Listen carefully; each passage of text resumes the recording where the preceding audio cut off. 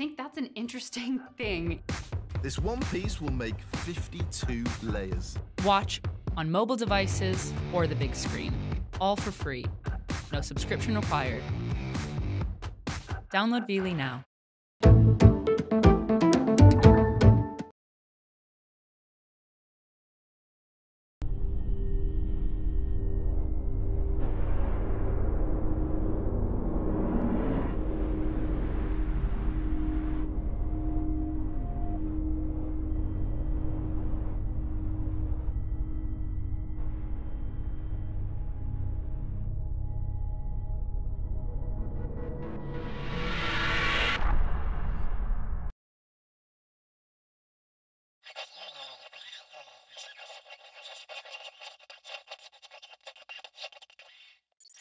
Space news now, and NASA has just confirmed the existence of 7 Earth-sized planets which could sustain life.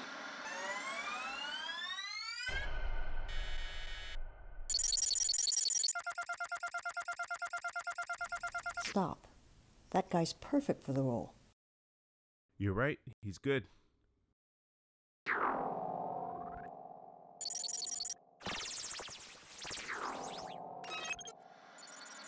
Live from Earth. Initial observations.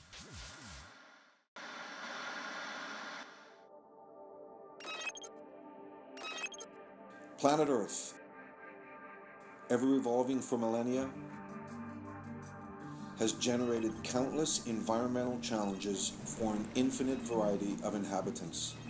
Survival and degree of longevity has depended on how well a species can adapt to changes in climate, predators, and food sources. One species has proven particularly good at adapting to and surviving changing habitats: humans.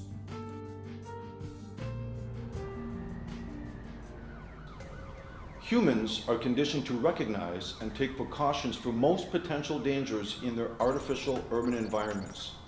But the majority do little to protect themselves from the toxic surroundings and lifestyle habits that don't support the continued evolution of their bodies. Humans have evolved and adapted to various habitats for 200,000 years. Suddenly, in the last 50 years, the food sources and habitats they created changed so radically that they have become hazardous to humans themselves. Chronic disease is on the rise, while both quality and length of life is on the decline. This would suggest the conflict between the human body and its environment has reached critical mass.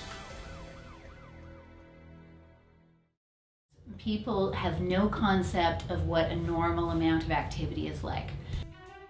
They get up in the morning, they go to work, and they sit. They sit all day, they go for lunch, they sit. I'm just at a desk in a conference room on my laptop. They might walk to the photocopier and copy a few things, and then they go back in their car, back home, sit in the couch, have something to eat, go to bed. They think that that's a normal lifestyle. That's not normal, that's just common. 80% of my time is spent sitting down. Maybe I'd get up to go to a meeting, I would come back, eat lunch at my desk. Sedentary activities, everybody's using their cell phones, everybody's on the computer, everybody's in this position, and then all of those postures are just making it all so much more difficult for the body to function in a normal fashion. I was hunched over and I was in excruciating pain. At the end of my school year, my back went out completely again. I've been in pain for 15 years. I'll have people in their 30s and they'll talk about, oh, I have this shoulder pain or I have this knee pain. Oh, it's probably just because I'm aging. I'm going, really? At that age, you think that that's reasonable? I said, it's typically neglect. People of my age after 55 are struggling to kind of maintain a level of fitness. I think my biggest challenge was exercise. And you don't want to live to be 90 and spend the last 15 years of your life, sitting on a couch because you've got, bad joints and bad limbs and your organs are blown out and you're in bad shape. Like all animals on the planet, humans have base pairs of DNA coding designed to ensure reproduction and drive the survival of the species.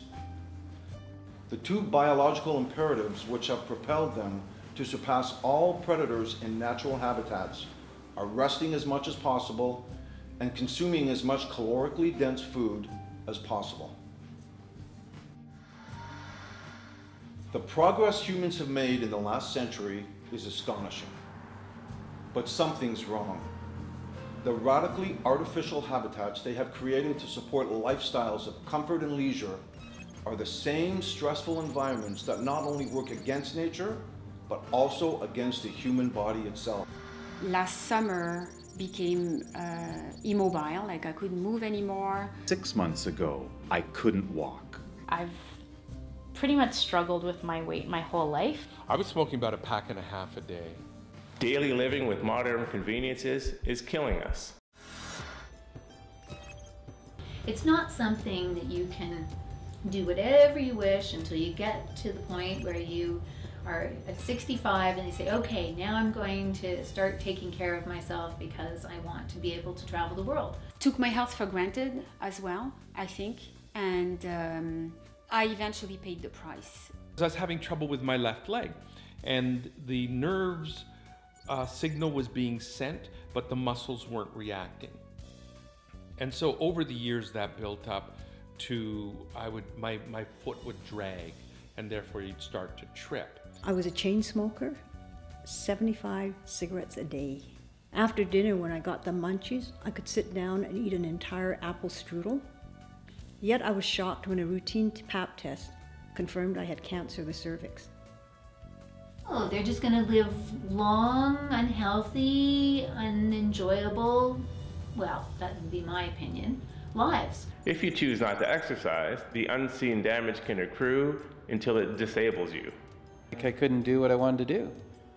Couldn't go up the stairs without being out of breath. His back was starting to hurt and everything because he couldn't move properly, so everything was sedentary. When they could be playing with the grandkids, they could be, going on trips, they could be out in the park, they could be doing so many enjoyable, types of things, whereas sitting and going for dialysis, probably not so enjoyable. The sedentariness and the staticness of the posture of the body is changing and affecting people's health in more ways than just, oh, my back bothers me or I feel stiff. A couple of generations ago, humans were healthier. They had stronger muscles because they moved more. Daily physical activity was a way of life for humans young and old. Around the 1950s, there were significant changes. The pursuit of increased household incomes for better lives took female humans from their homes into the workplace. All my girlfriends were on the pill. We all wanted a good education and a career, and we didn't want to be tied to the home. The refocus from home to work created a demand for convenience and reliance on time-saving devices, especially for daily household activities. The arrival of buying on credit introduced the concept of instant gratification to the masses. Appliances and eventually cars, which were only available for cash in the 1950s, became essential must-haves in the 1960s. When a device called television was introduced a couple of generations ago, the leisure environment for humans moved from mainly outdoor activity to in-home inactivity. Wow, the Sony 4K Ultras are on sale. We should get one. TV as a form of occasional light entertainment graduated to a way of life. But we don't need another TV. We already have 3. Most households in North America have at least one TV, and the average have more than 2.5. Snuggling up to watch a movie on a big screen with an extra sharp image. More like you sitting here watching sports and me on my iPad keeping you company when you're not out with the guys. At least I'm playing Scrabble or Sudoku or something to keep my brain active. Yet TV pales in comparison to the internet, a communication network that is so powerful it has changed human behavior forever. This connectivity has created an epidemic of sedentary screen time and an obsession for games. The average age of a gamer is 38, which is the first generation to grow up with video games.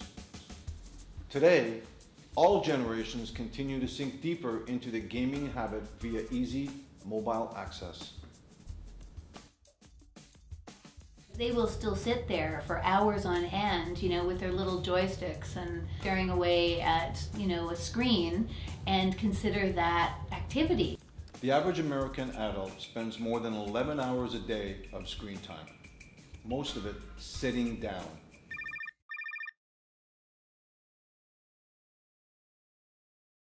Wow, that's harsh. What do we do now? Not a clue. Why don't we shoot him again and work it into what we already have? This could work. Yeah, let's do it. Hi there, my name is David Jessup. I'm 54 years old, and on April 23rd, 2018, I had a heart attack.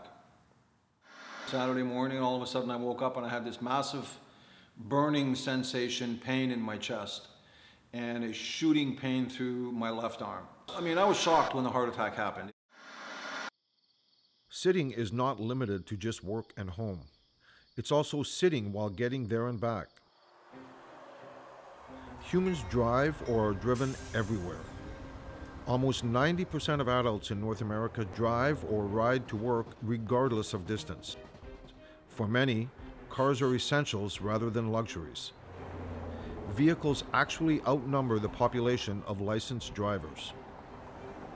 We have 2 cars. It takes me about 10 minutes to get to work by car. My office is about 7 blocks away from my house. I take the car depending on what meetings I have later on that day.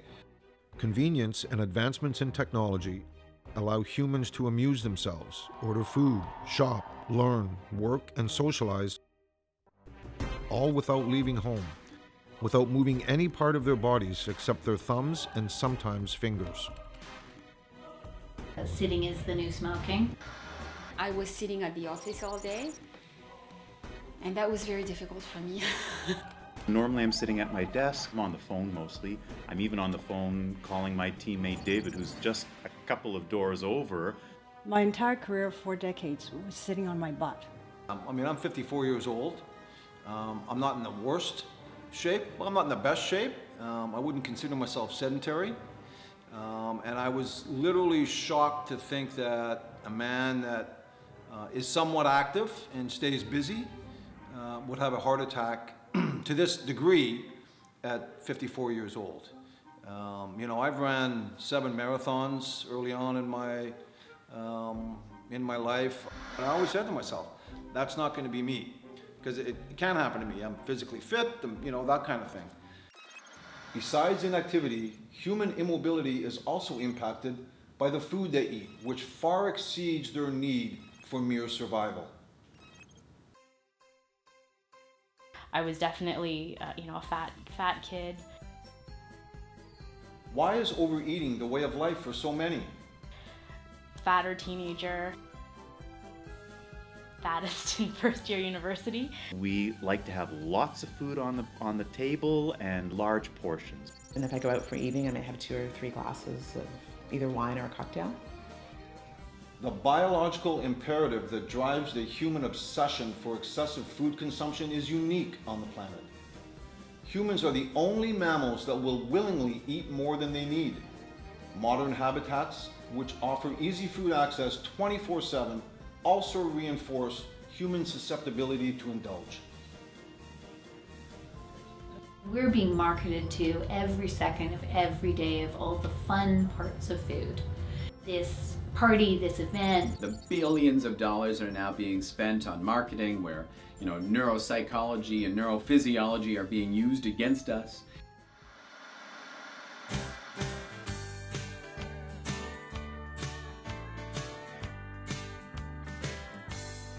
Much of human culture is based on celebration, and celebration, big or small, revolves around and cultivates excess food consumption.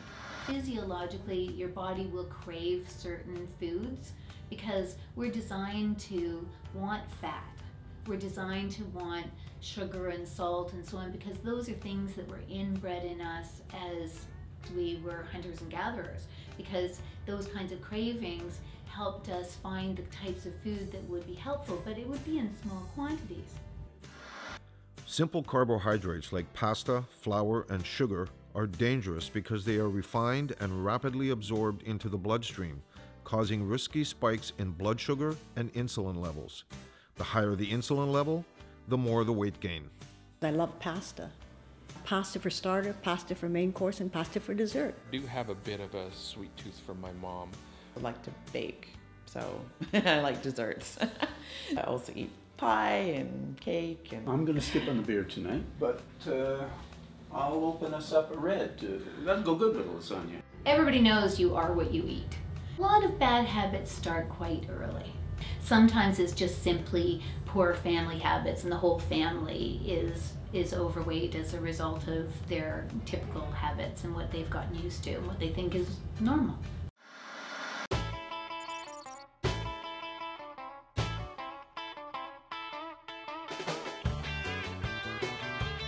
I would say when it first started, very few people paid any attention to what that was going to do in the long term. Jell-O and all those kinds of artificial manufactured foods. In the 1950s, most meals were still cooked at home, but prepackaged convenience foods already existed and started to change human eating habits. People didn't really have the money then in order to be able to buy things in mass quantities, so it ended up being a small treat. But it was in such a small percentage of the diet that it didn't come to anybody's consciousness as to how it was going to affect us when it started happening in mass quantities. 5, 4, 3, 2. In the 1960s, have liftoff. Space travel introduced innovative technologies in food science. New flavors, textures, and packaging gave birth to a flood of new food addictions. Snacks, created to increase demand and profits during non-meal times. I remembered snacks of Cheese Whiz and crackers, which is like really gross. Oftentimes it could be Chef Boyardee or SpaghettiOs or, grilled cheese sandwiches were always Wonder Bread and Kraft slices. For many humans, snacks were good, and heating up processed food was the same as cooking. They grew up thinking it was healthy then, and many still think the same now. A lot of President's Choice frozen meals, lasagnas and shepherd's pies and things like that. Like processed food, fast food started as a treat. I can remember we had Kentucky Fried Chicken probably a couple times a month. And quickly became habit. A&W was where we went. A lot of times it was at McDonald's, maybe 3-4 times a week. By the 1970s, it was not unusual for humans with different schedules within each household to choose what they ate and when they ate it. Busy moms who used to focus on wholesome, balanced meals opted for just getting the household quickly and easily fed. This often meant choice was up to the individual between vegetables and sweets. Most would opt for sugar.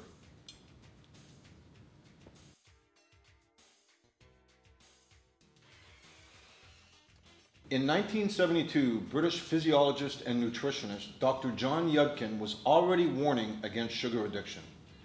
Discredited by the food industry's hired experts, it took another 40 years for scientific research to prove him right. In the mid-1970s, the dangers of sugar accelerated when the Republican administration allowed high fructose corn syrup into the food industry. Cheap corn syrup in processed food was the government's solution to both surplus corn and soaring food prices. I've kind of tried to watch what I eat. However, through work, it's been somewhat of a challenge. I mean, I travel a lot, so you eat what you can when you're on the road and, that kind of thing. More than 90% of American meals are spent on processed or fast food. What makes these foods so popular?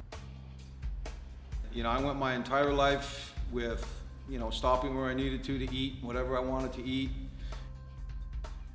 Fast food and sodas are flavorful, but they are loaded with sugar, fat, and salt to make them taste better. A soda a day is equal to more than 15 pounds of body fat in a year, or a whopping 150 pounds a decade. The energy drink segment has also become very lucrative. Red Bull is the market leader, followed closely by Monster, which is partially owned by Coca-Cola. Ounce for ounce, Red Bull has the same amount of sugar as Coke. Fruit juices are just as bad. Fruits contain nutrients, but without the fiber, it's the same as drinking soda. If you have too much sugar in your diet, you end up creating an increase in the inflammation of your tissues. Excessive sugar intake also leads to the malfunction of hormones that control human appetite. Sugar is now embedded in human DNA. Humans eat it because they love the taste and are addicted to it. Sugar is available everywhere and is more easily addictive than drugs. Drugs will stimulate certain pleasure centers of the brain, but sugar lights up the entire brain. As other countries or otherwise healthy humans start adopting the habitual North American diet of fast processed foods, there is also a parallel decline in health. As a child, I did not typically snack. Then when I moved to Montreal, at the age of 12, I started discovering all kinds of food that I didn't know as a child coming from France. I started eating a lot more sugar than I used to eat before. Physician and psychiatrist Dr. Daniel Amen studies the difference between healthy and damaged brains and has a database of more than 120,000 images. The brain image of an overweight human is frightfully similar to those of alcoholics, drug addicts, and Alzheimer's. Too much sugar, way too many carbs. We have been using restaurants and processed foods like our grandparents used to use refrigerators, and it's a problem. If current eating habits continue, more than 50% of the adult population in most developed countries will be morbidly obese by 2030. The persistent drive or urge to eat is a largely preventable addiction. Obesity is one of the largest drivers of preventable chronic diseases. It is on the rise in every single developed and developing country except for France.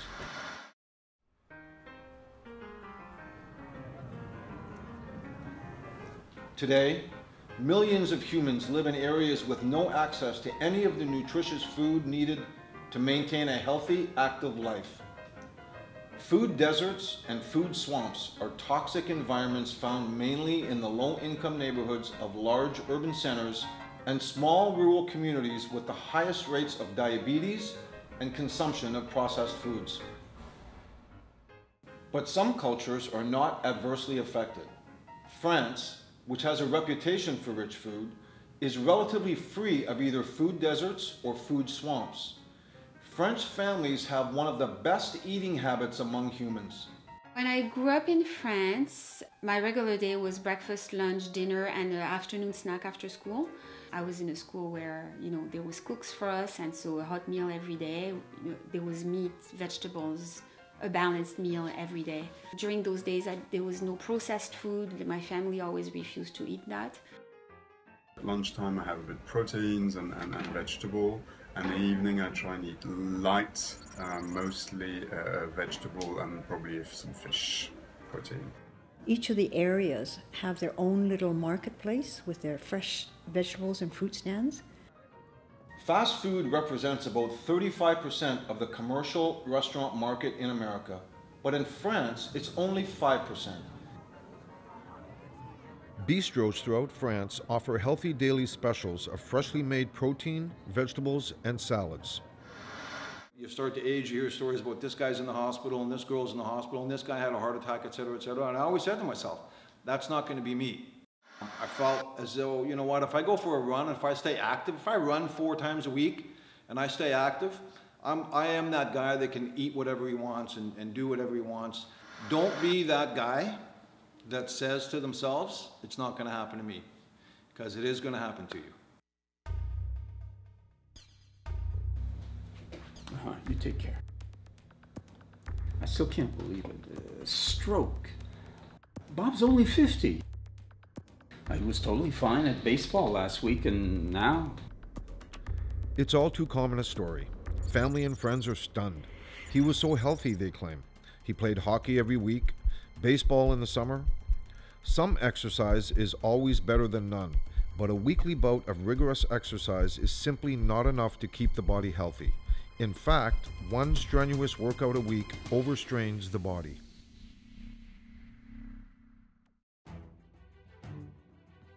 The human pursuit for fulfillment and better lives seems to be a paradox. The easier and more comfortable the environment, the more stressful and toxic it is to health.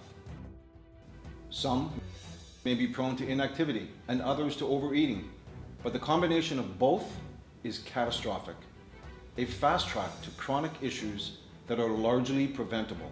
We've got a flood. We've got a flood of chronic disease. We've got a flood of poor nutrition. We've got a flood of calories and sugar. Although science clearly defines the nutritional needs for optimal human health, healthy choices are often clouded by marketing and/or misleading packaging.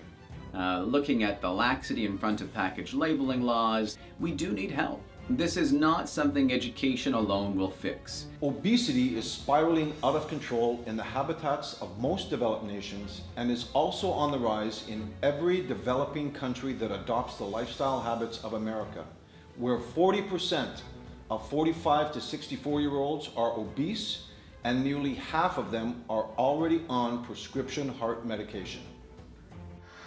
So it's been just over 2 weeks now since the triple bypass surgery. When you're in the cardiac ward, they talk to you a lot about what you should be eating versus what you have ate or what you thought was good food before.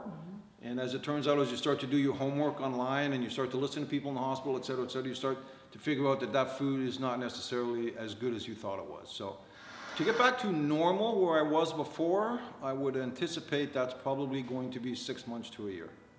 Advancements in medicine, sanitation, and the ability to feed the masses have eradicated killer diseases of the past. And until now, significantly extended lifespans. But for the first time in history, human offspring are expected to have shorter lifespans than their parents. Is this the first step towards human extinction? Further analysis required. As for those who may live longer than their parents, is just being alive enough? Does quality of life matter? Some humans feel that longevity is a blessing only if their bodies are strong enough to enjoy life. With the number of people in the baby boomer generation getting older all at the same time, there's going to be such a broad number of people who are going to be sick all at once. I just think that it's going to be overwhelming. Yes, we can put in new parts of the body and yes, we can replace organs, but if you're replacing it into a body that's already sick overall, how effective is that going to be? Plus it's going to be, astronomically costly. We live in a disposable society. Cars, appliances, and many tend to think of their health in the same way. Healthcare in most developed habitats can barely cover current medical needs. What will it be like in 10 years? Most humans use visual markers to determine the status of health. This body looks healthy. If a man has biceps and abs, he is probably healthy. Obesity is usually a good visual indicator of poor health, but many who look overweight are in fact healthy. Thin humans are not necessarily healthy. A slim woman who weighs 120 pounds and has a body fat level of 30% or higher is, medically speaking, obese. Your fat weighs in at 36.8 pounds, giving you a body fat percentage at 31.9%. I'm what you call a skinny fat person. I did feel that I was getting thicker around the middle.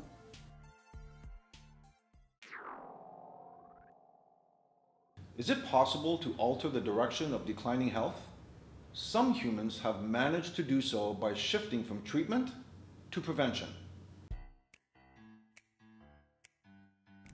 The point of exercise to me has always been being able to do other things. I suppose I was surprised as anyone when I discovered what it would take to stay healthy and mobile as I aged.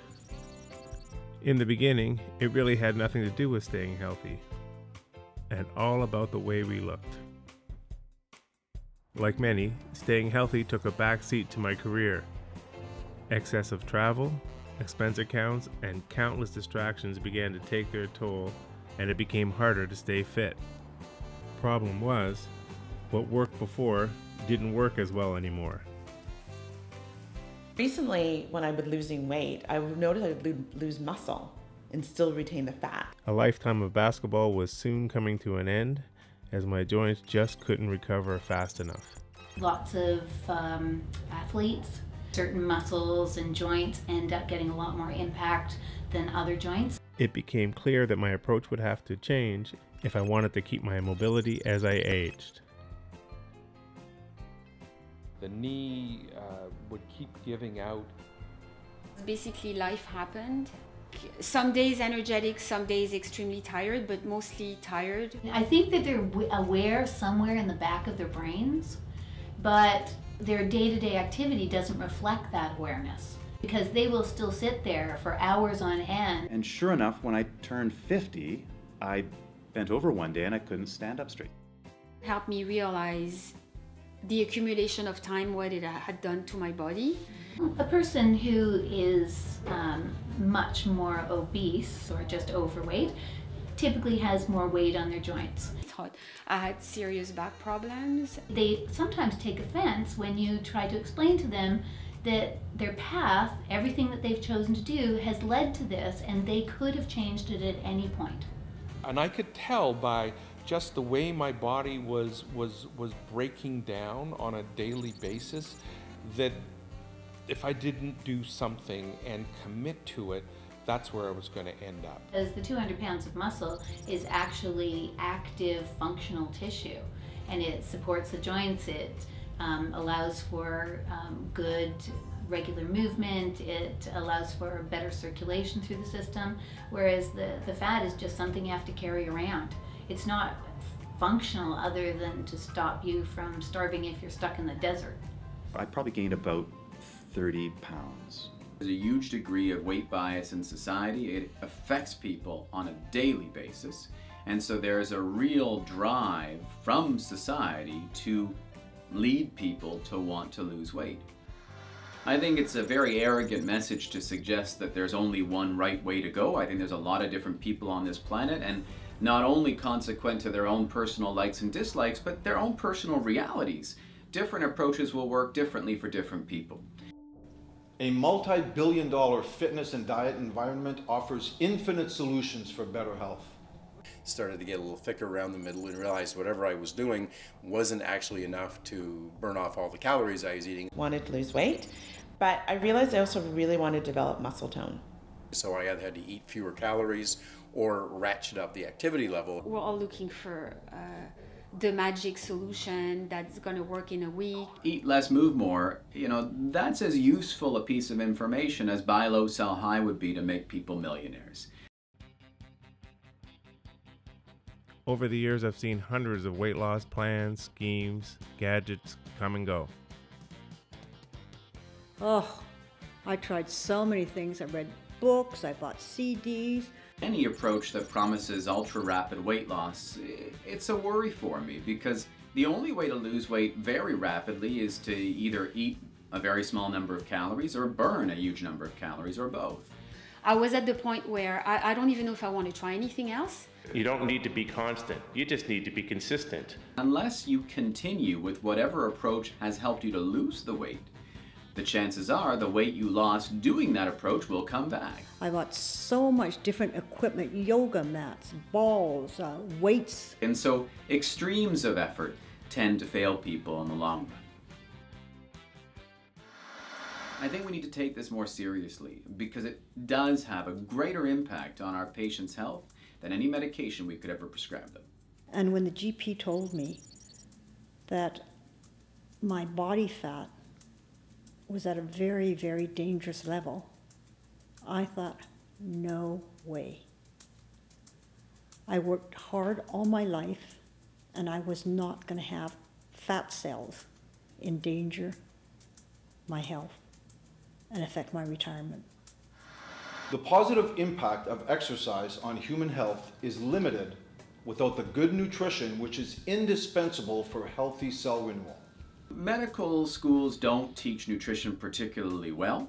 There is no nutrition course in medical school, meaning that it'll be bundled into other courses in other areas.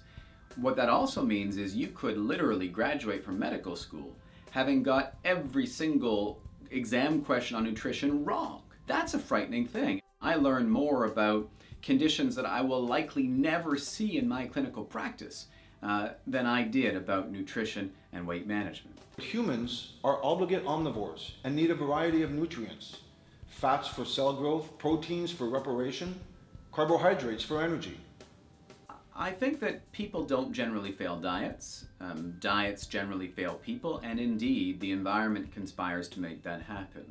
Everything that you take in a day is going to be creating your cells, your muscles, your tendons, your ligaments, and that is not built well through chocolate cake. Psychological deprivation, that people convince themselves that they are being deprived of something, like they have a God-given right to have a chocolate chip cookie.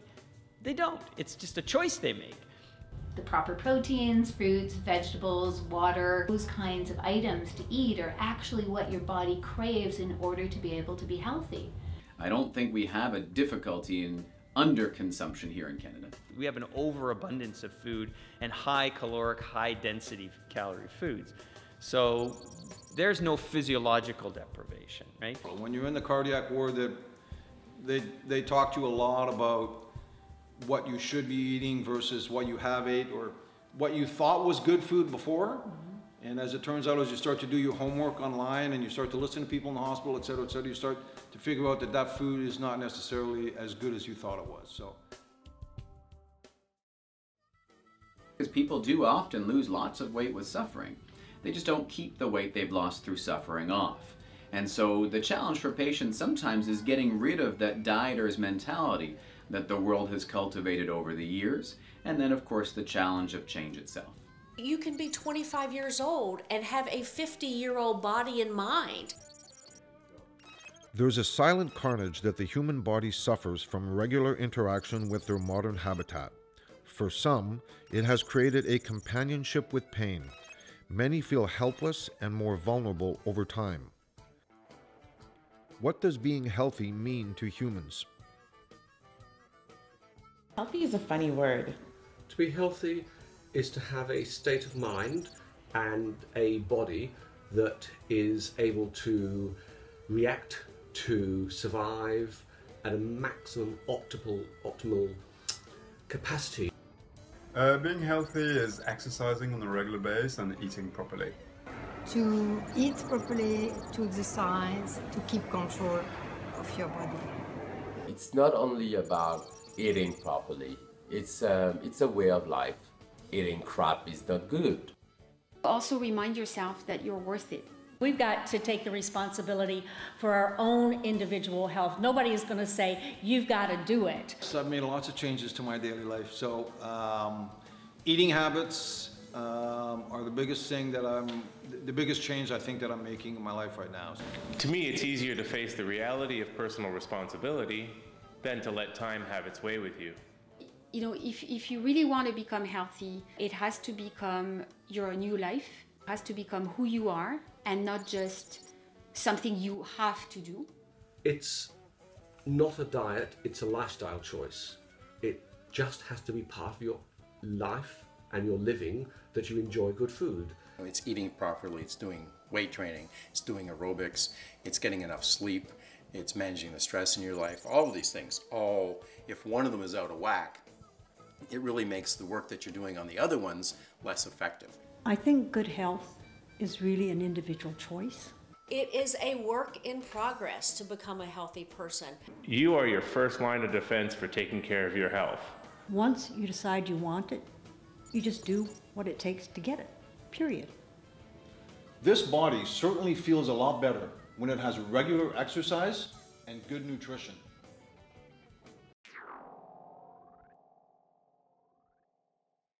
Medical science the way it is, people at my age have a very high statistic probability of living to be 90 years old. And I want to make sure that when be 90 years old, I'm still in pretty good shape. I'm active, and as long as my brain keeps working, I don't want my body to give up. Don't be that guy that says it's not going to happen to you. Stay active, watch what you eat, and I can't stress enough, watch what you eat.